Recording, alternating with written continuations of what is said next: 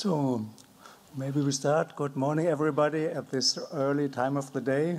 Thank you very much for coming so early for this very interesting session where we will report on late-breaking news and from ongoing clinical trials. That's the first session of 2 of them. We have again presentations of 12 minutes each with 3 minutes of discussion. And we will start with Dr. Neil Desai, who will give actually 2 presentations this morning in 2 different functions, as I noticed. He will start with an update on new clinical studies using the well-known drug Abraxane. And he will report this as a Vice President, Strategy Platforms at Celgene Corporation in Los Angeles. So please, Neil, go ahead. Good morning, everyone. I see it's very crowded this morning. Most people are probably at breakfast, but I'll try and keep it short and sweet. Let's see if I can get, okay. So today I'm going to talk about new clinical studies with Abraxane. It's amazing, you know, after 10 years of Abraxane approval, that we continue to explore new things and new indications and new combinations. And as you know about immunotherapy, you heard in the last few days some of the benefits and dramatic responses in immunotherapy. There's some very valid reasons to combine those drugs with Abraxane, and that's what I'll show you today. So I don't think I need to introduce this, but it just shows you a picture of what Abraxane looks like. And our understanding of this has been evolving over the years. Just by way of summary, again, it's approved. It was first approved for breast cancer, and then subsequently in lung cancer, and more recently in pancreatic cancer. And then as of 2015, the sales were just under $1 billion. So we hope to cross the $1 billion this year.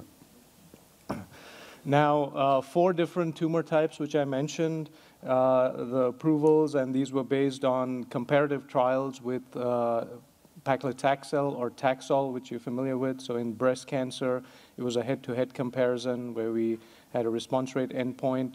In non-small cell lung cancer, it was a combination with carboplatin, again head-to-head with standard paclitaxel with Crema-4. And there we also got approval based on a response rate endpoint. In pancreatic cancer, of course, it was with comparison against gemcitabine, which is a standard of care.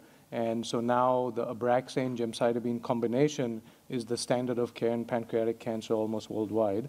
And there we were for the first time, we were able to show an improvement in survival in pancreatic cancer patients. And then we had a large trial in melanoma as well, which was a single agent, Abraxane versus dacarbazine, which was the previous standard in melanoma, and we could show an improvement in progression-free survival.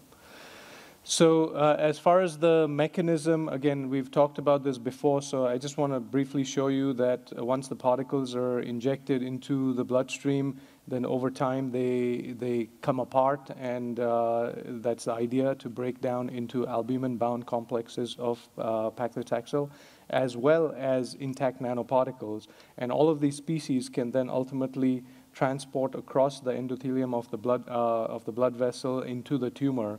And by a couple of different processes. We have an active transport process, which is caveolar transport, so which is triggered by albumin that takes the particles and the complexes across into the tumor space.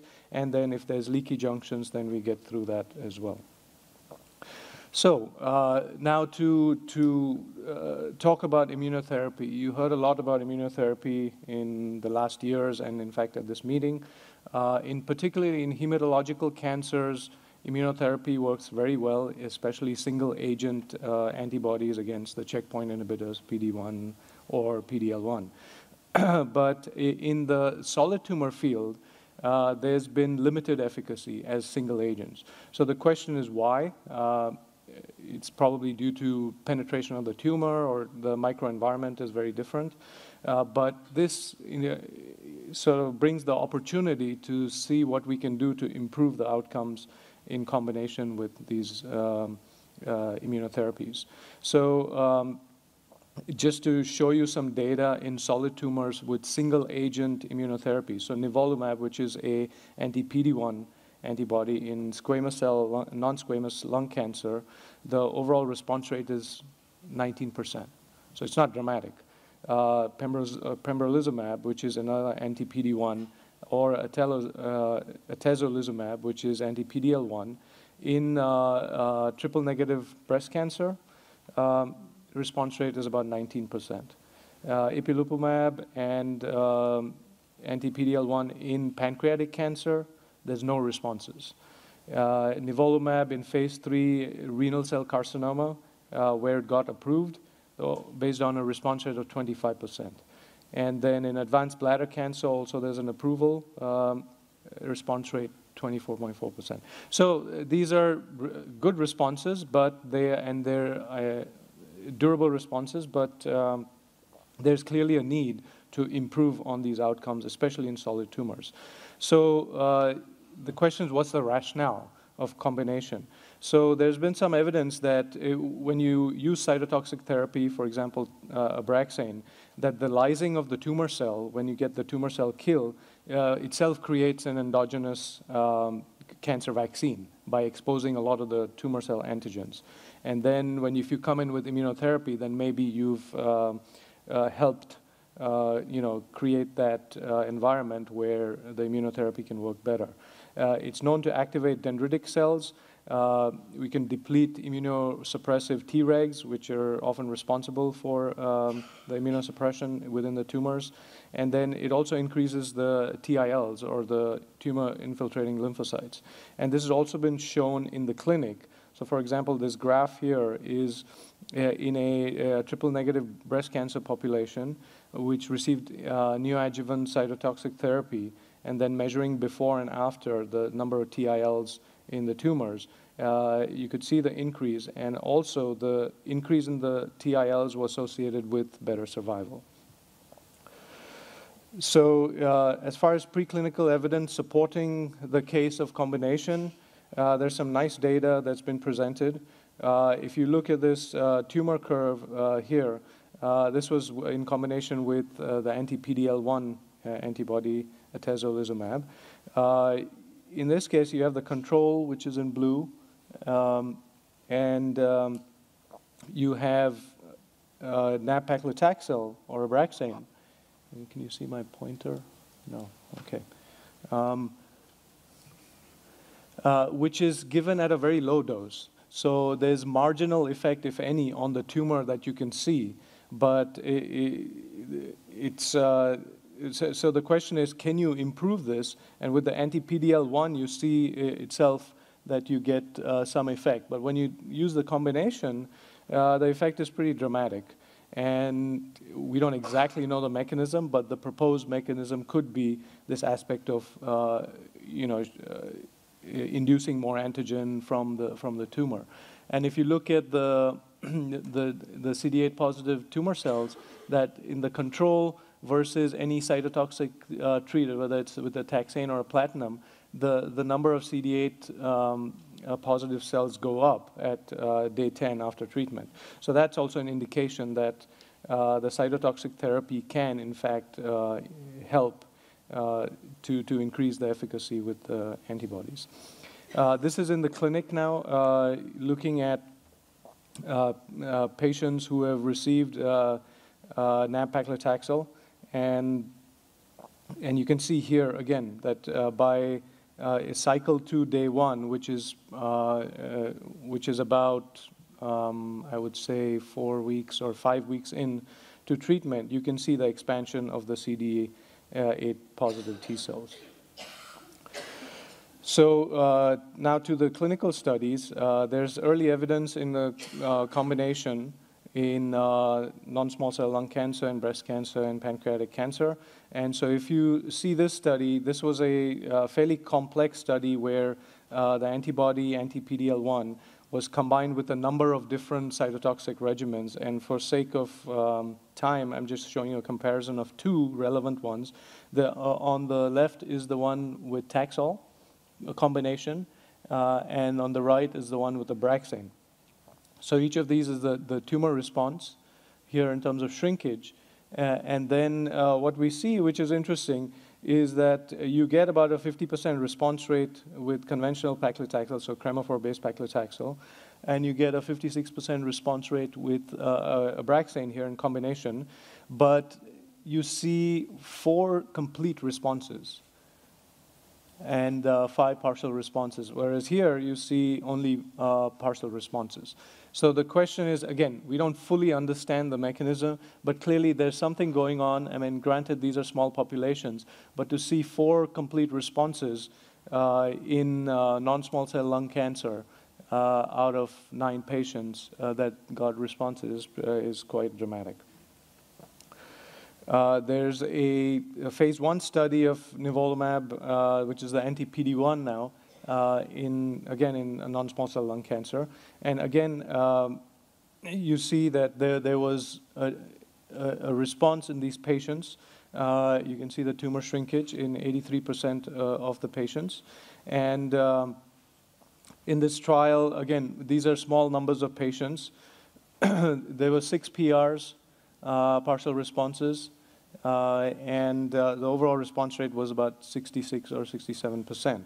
So these numbers, if you remember the numbers I showed you with the single agents, are quite dramatically higher than the antibodies alone. So based on that, there's been a flurry of new trials that have been started. And in fact, some large phase 3 trials have been initiated. So in combination with atezolizumab, there's 2 phase 3 trials, one in first-line squamous non-small cell lung cancer and then non-squamous non-small cell lung cancer.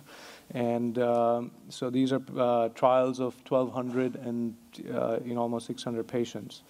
And there's other areas where there's combinations going on in either phase 1 or 2 settings with the other antibodies. And there's a number of investigator-sponsored studies also going in non-small cell lung cancer. So quickly in breast cancer, this is metastatic triple-negative breast cancer, which is a difficult disease. So here we have a combination that's been tested, and we have a 42% response rate. So the initial data looks fairly promising. And based on this, there's several breast cancer trials that are ongoing with combinations of these antibodies. Then pancreatic cancer, that's always a tough beast to try and tame. But since Abraxane gemcitabine is now the standard of care for pancreatic cancer, there's several trials now that are combining different agents and different immuno-oncology agents with the Abraxane gemcitabine. And here are just a couple. There's demsizumab, which is another antibody. There's indoximod, which is, these are the IDO inhibitors, which have also shown a good promise in sort of the immuno-oncology space by working on some of the pathways related to the T cells, and then combination with nivolumab. So, and here's the trials that are now ongoing in pancreatic cancer. So there's a lot of investigation with a number of different agents, all of them using Abraxane gemcitabine as the stem of the therapy and then combining new agents. So in conclusion, Abraxane can induce tumor lysis, which results in the release of tumor antigens that can help prime the immune system for the checkpoint inhibitors. In contrast, if you see with Taxol, and we didn't have time to get into this, the Taxol-based regimens are not preferred in combination because they also have steroids, which are immunosuppressive. So that doesn't help the situation when you combine with immuno-oncology drugs. And then the single checkpoint inhibitors have low response, and so we need to help them with combinations, and that's what we've done. There's good tolerability and safety data now in preliminary trials, and there's many ongoing new trials with combining different antibodies. So I'll stop there and happy to take some questions.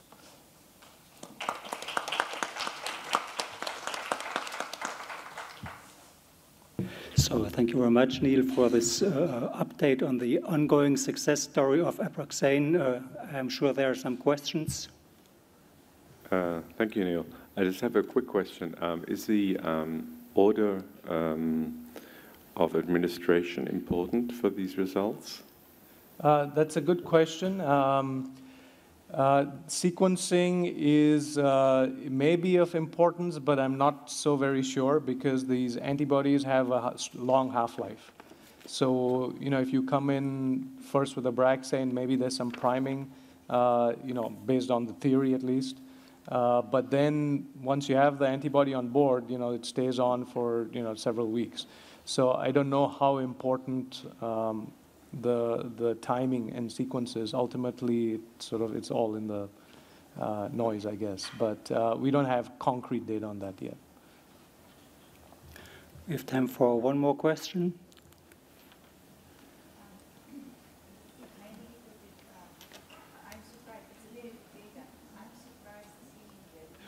Can you speak to the microphone, please? Try another one.